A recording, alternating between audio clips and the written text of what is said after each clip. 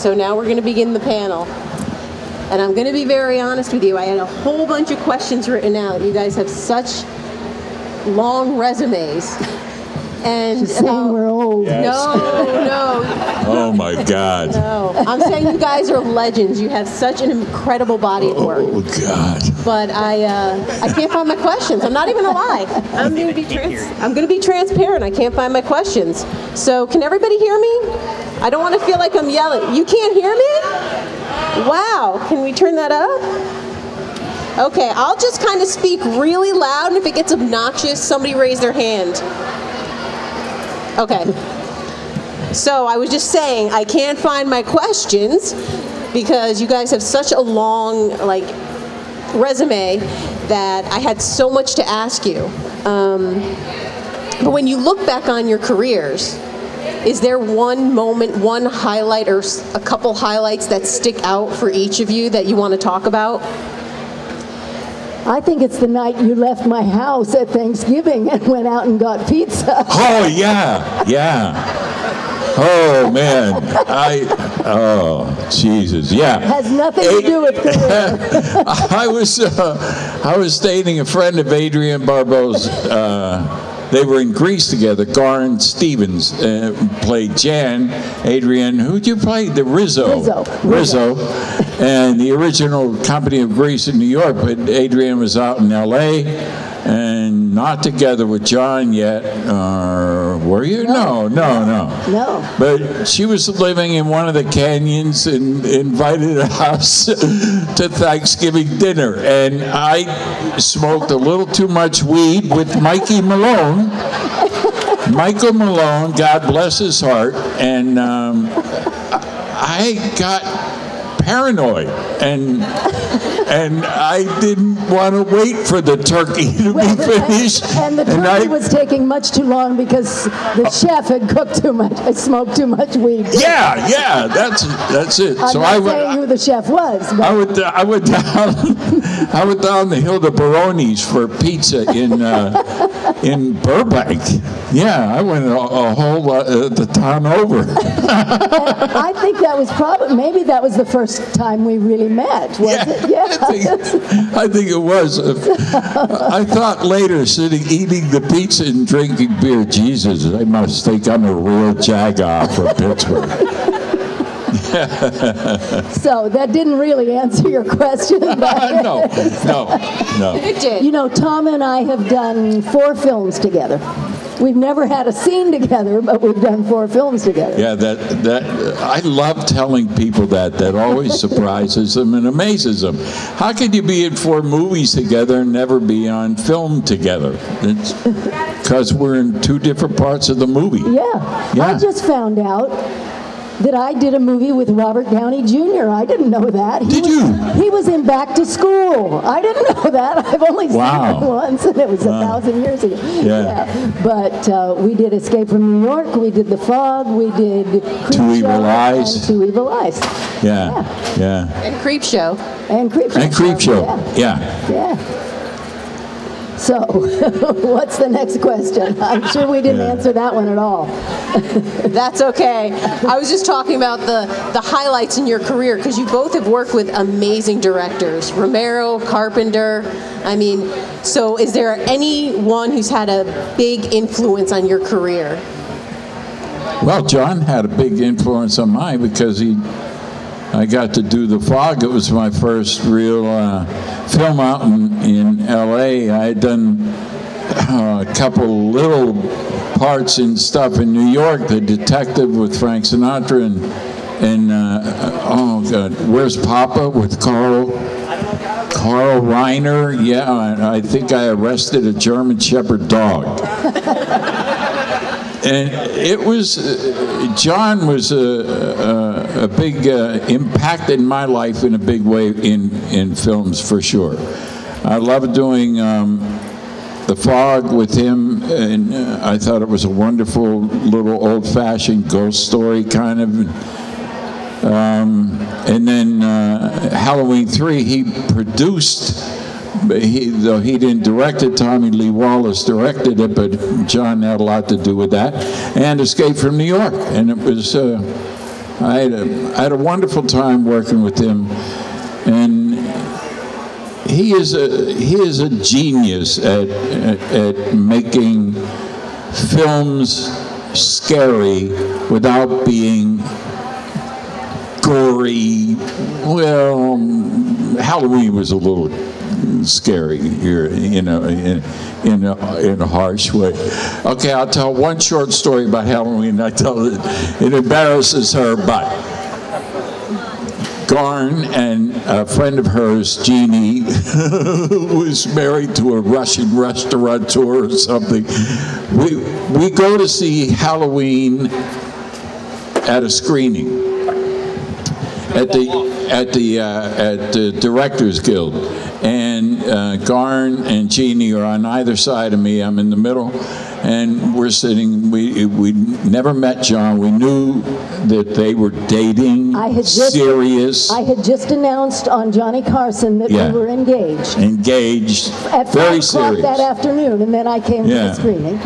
Very serious. And so we're watching the film, and it starts, and before long, both the ladies on either side of me are like this. Can we look now? Yeah, go ahead, look now. Oh, son of a bitch, you. And at the end of the movie, they both looked across me and said, "We can't let Adrienne marry this guy."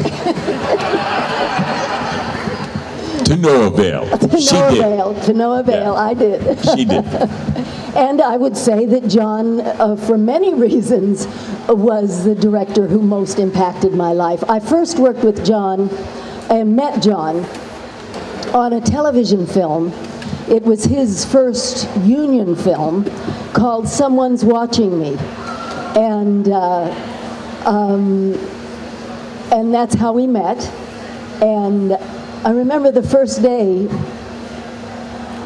I did the scene. I played the first lesbian woman on network television, I believe. Nobody's ever contradicted that. Yeah. I was really, proud of that. It was handled very nicely. This is back in 1978. First day, we did the first scene, and John came up and he said, that was great, do less. And I said, what? And he said, do less. And all of a sudden it was like the proverbial light bulb went off, and I understood film acting, It's like, oh, do less, okay. And I carried that with me until I ended up with George Romero, who was saying, do all you want. Do everything. And then John, in 1978, when I was just finishing Maude, if you were on a television series, you could not get seen, you couldn't even get auditioned to do features, because the prevailing thought was nobody's going to pay in a movie theater to see somebody they can see for free every Tuesday night on television. Yeah. And so John wrote and offered me the role of Stevie Wayne in The Fog, and that was my first feature. If that hadn't come along, who knows how long it would have been before I had made the transition.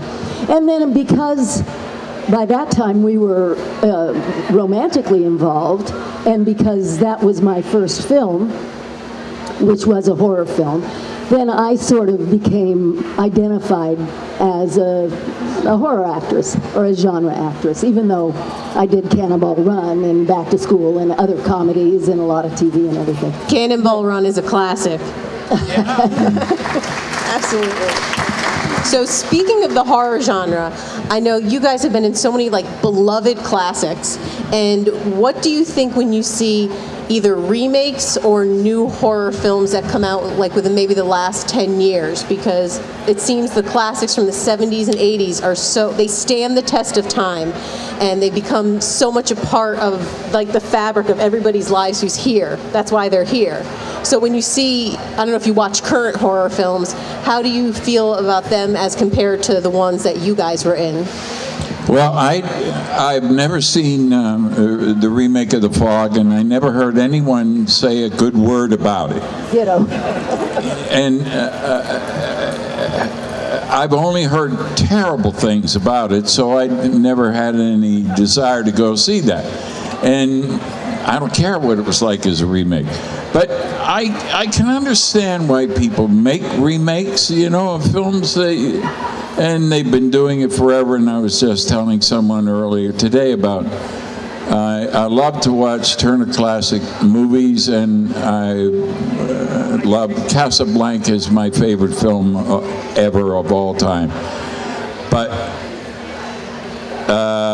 the Maltese Falcon come up on the listings, and I thought all I saw was Maltese Falcon. I hit record for that time, and I was doing other stuff. But when I played it, it had been made in 1933 by a bunch of people. The guy was famous at the time, but I didn't know him.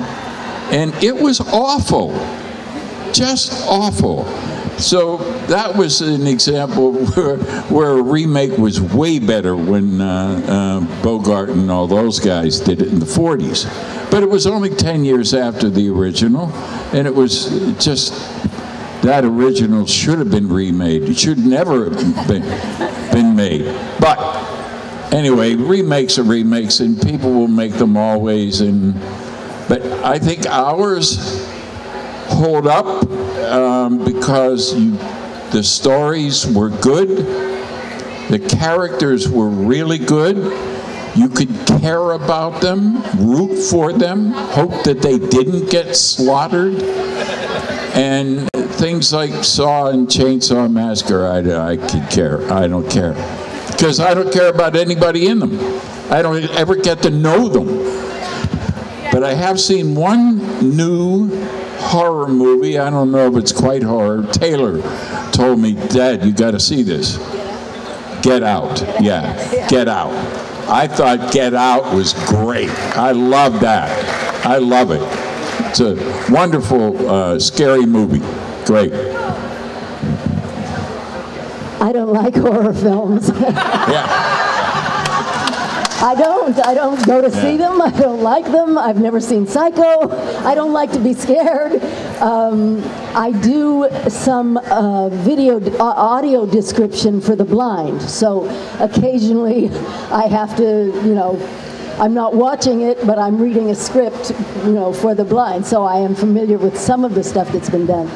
What I realize, or what I notice in screenplays that are sent to me, you know, with an offer, is that I can't get through the first 5 pages because on page 2, somebody just got annihilated, you know, in the most bloody, gory way. I don't even know who it is. I don't give a damn. And I think that's the problem with so many of the films that have been made in the last decade. Maybe that's changing, I hope. But I think Tom said it all. The reason those films from the 80s hold up is you cared about the people. And you know, and John, certainly his philosophy was what we can visualize can be so much scary or you know, violent or whatever than what they're throwing up on screen. And you know, you go back and look at Halloween, you don't see much. No. Right? And even The Fog, I don't think you see much, do you? God, that was scary. The Fog. Scary. No, The Fog, well, no. I did see Halloween once. It was that same night. Yeah. You know, when I just announced my engagement to the director. And by the time the thing was over, John, who was sitting next to me, was black and blue because I kept going like, oh my God, you know, he's gonna fall, and that's why I don't go see him.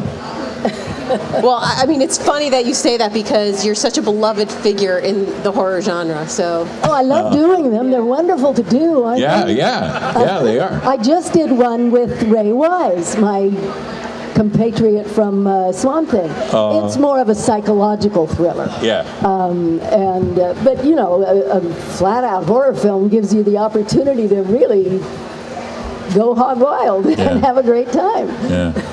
So I'm just going to ask one more question before I open it up because we have a packed room here. Tom, Halloween 3. good movie. Yeah! Yeah, really good movie. Silver Shamrock! That's right, Silver Shamrock. 3 more days till Halloween, Halloween, Halloween. 3 more days till Halloween, Silver Shamrock. All right, so I'm going to open it up to the audience, and because we have the corded mic here right now, I'm going to ask if anybody wants to ask a question to come up to the red carpet. Come on up. Yeah, you can form a line. That's Polly. Hey, Polly. Hey, hello. Hello. Swamp Thing, awesome, love it. Night of the Creeps. Yeah. That line, the Thrill classic me. line. No, actually, my favorite line. I got good news and I got bad news. The good news is your dates are here. What's the bad news? They're dead.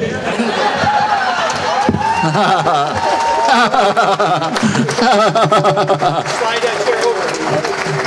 There you go. All right, Polly. Go ahead and pick up the Oh, wait, Polly. Polly, you have pick to, up the mic. if you're going to ask a question, talk right into the mic. Are we getting a lot of feedback or something on this? Yeah. Yeah. Okay, sorry, my question's already It's written. me. I'm so noisy. I'm sorry. Polly, go ahead, man. Shoot. Over here, because the microphone's Yeah. big. Okay. So, stand right here? Okay. Sure. Just 1 second. I just wanted to record my answer. That's what I do. Sorry. Alright. Oh, he's got a list. I know, Paul's got a list. No, I'm on my list. I just got my... That's not going on. Sorry. Okay. Alright. So, in Halloween 3, it was a great movie and everything, but it did not have Michael Myers in it. Who cares? Who cares? I don't care. Well, a lot of the horror community did care. What were your thoughts? Like, I know you said it, but like, after the fact, do you like wish he was in the movie? No. No? No. He was in the movie. Well, technically, yeah. In the background on TV or something. Yeah, wasn't he? Yeah. Well, the question was, the brand new one coming out was supposed to be set in that time zone. So, do you like now think that? Because you say that even Laurie Strode, the original like Jamie Lee Curtis, she just confirmed yesterday Yeah. that she was going into the Yeah, I heard. Halloween. I just heard. So- I heard it today for the very first time, so I have no idea what Halloween they're making. What I know, the guy who did Drive Angry and My Bloody Valentine 3D said, what's his name? Your friend. Yeah, I know. I can't think of his name. Patrick Lussier. He said when we were making Drive Angry, he said, I have a really nice part for you in Halloween 3 with this Rob Zombie storyline that we're going to make, and you would be a psychiatrist in a hospital taking care of these crazy girls, these not so damaged girls. And I said, perfect. But the Drive Angry did so badly that the money people took all the money away and said, no, you're not going to make Halloween 3.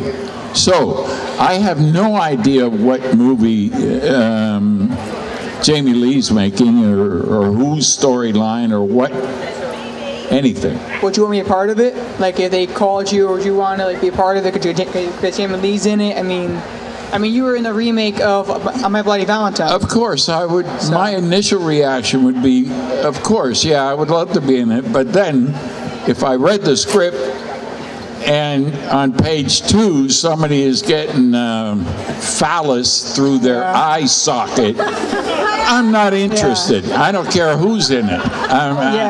That's not my idea, so I don't know. I think it's probably cool for the horror community because John Carpenter signed on to it, Laurie Strode, like they're all... Oh, yeah? Good. John is not directing. He may be executive producing.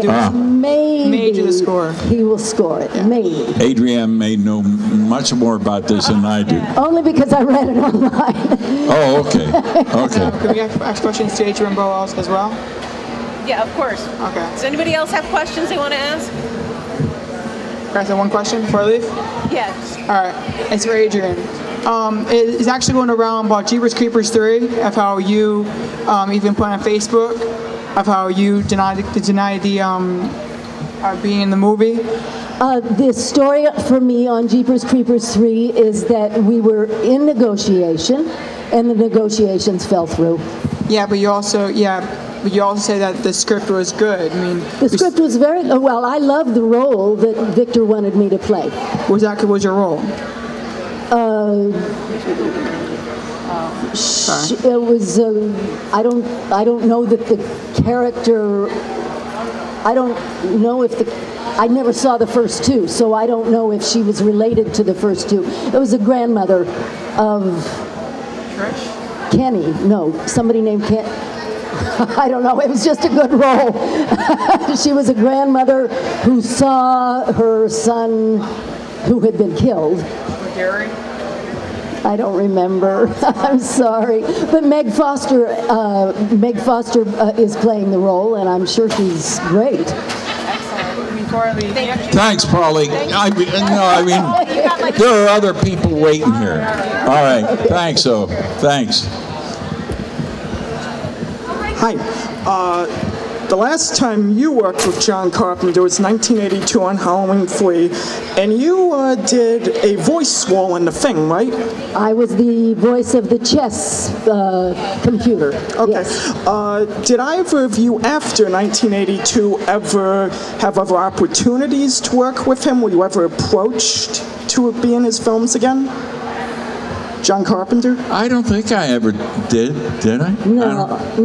I don't think either of us I wanted to be in The Thing. It was my favorite movie. It's what got me, I mean, not John's version, but the original The Thing is what got me loving horror movies, scary movies, science fiction. It was, yeah, that 1953 movie or whatever it was, Howard Hawks directing and producing.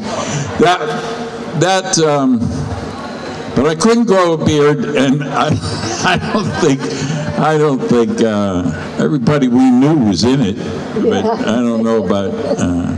I don't think I was ever approached after that by anything. Okay. All right. Okay, we're wrapping up. We only have like 5 minutes or so. I recognize Mike over here. It's a very quick question. I know you worked with Jason Miller on that championship season. Yeah, I did. And no, I didn't. Not on championship season. Oh, okay. But I worked with him in a movie in Budapest called The Ninth Configuration. Oh, that's it, right. William Peter Blatty. And then his son played your son in Halloween 3, and I was always wondering if he came by the set for that one. You didn't even know all that. Did you know? Did you know that was Jason Miller's son? Was it? Are you sure it was Joshua Jason Miller, right? I had no clue. Is that they the kids I abandoned at the beginning to run away with Stacy Nelkin? Yeah. What the hell kind of a doctor was I? I'm telling you, I met them in one scene, and I don't know that I ever even met them. I know Nancy was the wife, and I know I had 2 kids, but I had no idea Jason Miller's son was in there. That answers my question. However, Tommy's son in Creepshow was in reality, in real life, Stephen King's son, who has now grown up to be Joe Hill, who hopefully all of you know. Yeah. I just found that out. Really? Yeah. Well, really? I went to do a Comic-Con when one of my books came out, and Joe Hill came up and introduced Lock himself. and Key. If you guys haven't picked up Lock and Key, Joe Hill. Yeah. Little plug for him. Thanks, Michael. That was something interesting. Yeah, I never knew that. Okay, so I just had a question. Did you guys have like a great friendship before you started, or was like the experience of being in movies like the way your friendship like kind of blossomed together? No, we had a great friendship from the night I burned the turkey and went out and had pizza. We were dear, fast friends. ever since that evening. And thank God neither of us decided to forget you for smoking and leaving, and forget you for burning the turkey. It was the weed. Blame it on the weed. But we were, but we've been good friends for a long time. Yeah. Okay, last question. Come on up. I will say that one of the major reasons I do any of these conventions is in the hopes that Tommy will be there. Ah, thanks. Yeah. Yeah. The only time we get to see each But they other. are fun, aren't they? They're nice. And you guys, the fans, your fans are the great. You're great. You're great. So the last question that I have for you guys, I know you guys both worked in Escape from New York. What was your guys' what was it like working with Harry Dean Stanton, who recently just passed away?